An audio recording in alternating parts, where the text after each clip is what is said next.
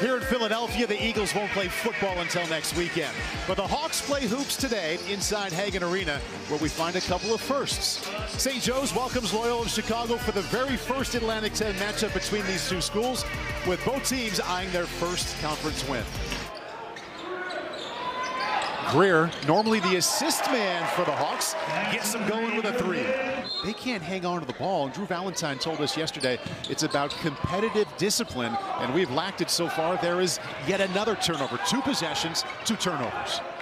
They come in all shapes and sizes for Loyola. It has to be enormously frustrating because they're such a good shooting team when they keep the ball. And thinking about good shooting team, Kacper makes it 2 for 2 for St. Joe's from beyond the stripe, and they're out to an 8-0 lead. Yeah, that's highest praise. And Welsh inside has the ball knocked away. There's Alston. Strong rebound and strong up to the glass, and he'll get 2 for that. You have to be constantly aware of Alston. He's like a dominant pass rusher. You have to make sure he doesn't get to the quarterback. In Alston's case, you got to make sure he doesn't get to the glass. It's the old fundamentals. You got to put a body on him. If you don't box Alston out, he's going to get a ton of second chance opportunities. Appreciate the rush in the quarterback reference there in Wild Card Weekend, John. To my play-by-play sidekick, who was Iowa's quarterback from his Big Ten days. Trying to put it so you can understand it, Paul. A little warm-up here. Some hoops for a couple of football games today. 3 tomorrow. And then 1 Monday night. Greer now has 2 threes. And I mentioned, John, that they shoot more threes than any team in the A-10. And today they're shooting them awfully well. That's 4 3-pointers already. No, you said it perfectly, Paul. And he's used to going up against good coaches in the Missouri Valley, but now he stays up at night worrying about the personnel a little bit more, the other team, how they're going to stop these guards or double big guys, just more good players. And that's why the A-10's been a multiple bid league forever. Good job on the reverse there by Golden. He has 2 buckets now in Loyola. Coach slowly stopping the bleeding. They were down 12-0. Kennedy spin move. Little fade away from the lane, make it a 12-2 run for Loyola. See if they can get this one. Greer tries again, and the home bounce there to end that skid. I like that Greer is taking on that challenge. If you're going to leave me open, I'm not going to be shy. Klaczek hit the first 3 of the game here. St. Joe's made 4 out of 5. Reynolds launches one from way downtown and finds the bottom of the net. We talked about showing confidence in your players, communicating with them. When you're coaching 30-year pros, you have to be that way. But he's brought that to the college game, and I know his players appreciate it. And Lynn Greer is feeling it. That's his 4th 3, and he already has 14 points. How much longer will Coach Valentine stick with his game plan? The mathematics say stick with it, that Greer can't keep shooting this way. Good pass there to Bleachmore, see if he can cash in. That's the 9th 3-pointer, and their largest lead once again. Now it's 19. Greer patiently looking. Inside, tough shot for Reynolds. Klaczek, that'll count.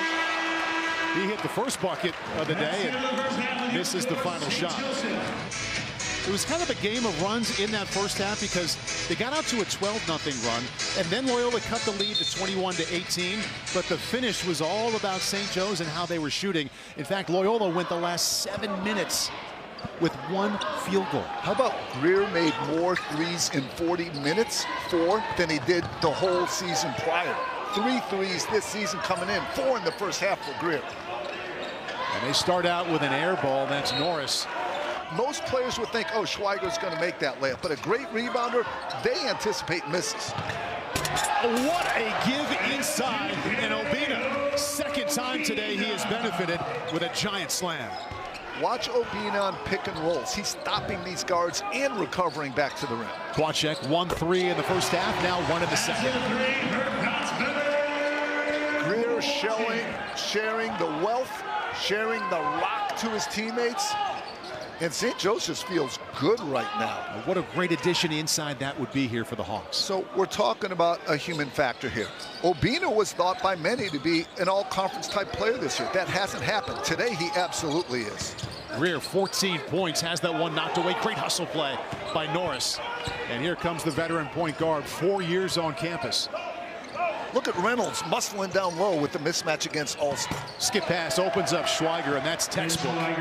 Well, still a long way to go, down 17, but Loyola's offense been much better here. They could use that three, and they got it.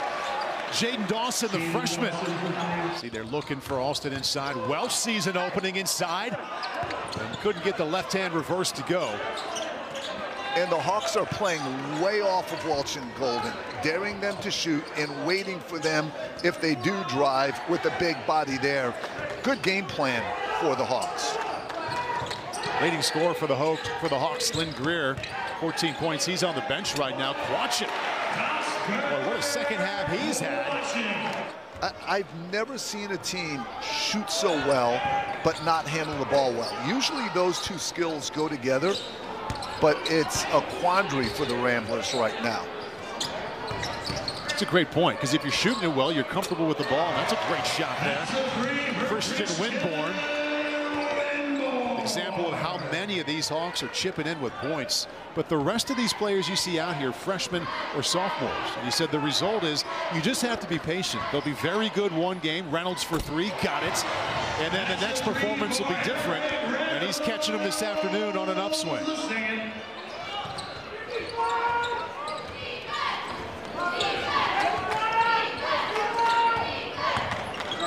A lot of one-on-one there for Marquise.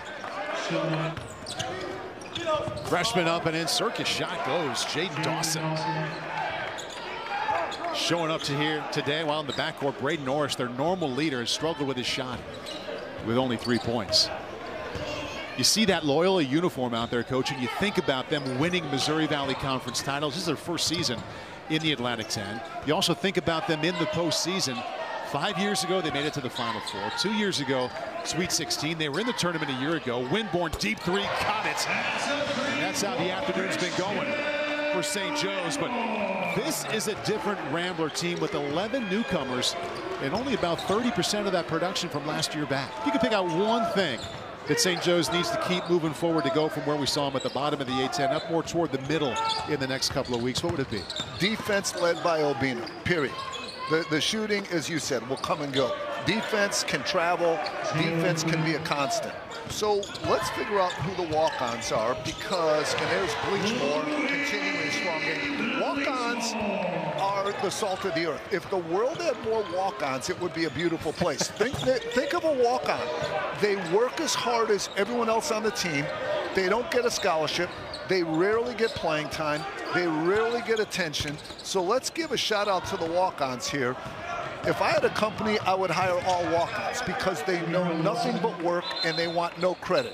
Final possession here for St. Joe's. What an afternoon it has been. From the start, shooting threes extremely well. They made 4 of their first 5 three-pointers. They finished by making 14 out of 30. And that paves the way to their first A-10 win of the season by 31 points against Loyola Chicago. Drew Valentine, Billy Lang with the hug, and the Hawks with a celebration that comes with an 86-55 win over the Ramblers. Thanks for being with us here in Philadelphia. Now we go to Richmond, St. Bonaventure, Mike Corey, and Matt McCall.